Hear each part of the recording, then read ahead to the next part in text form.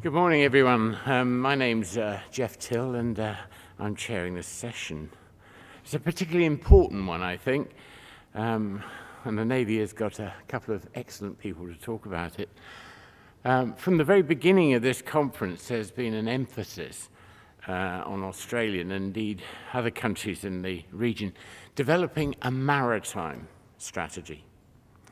Interestingly, this was stressed particularly by Chief of Army, General Morrison, on day one. He mentioned his own history conference last week, in which we sought to explore rather more what having a maritime strategy actually meant, and especially what it required.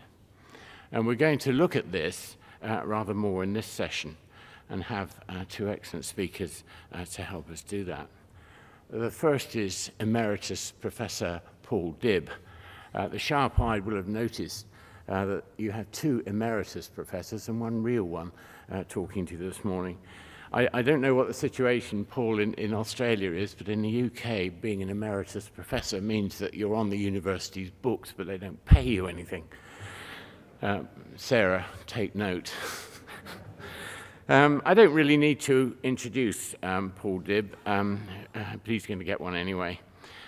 He's a splendid example of someone who spans the two worlds of academic analysis and policy direction and implementation too. He's been cited more in the last 3 days than anybody else I've noticed.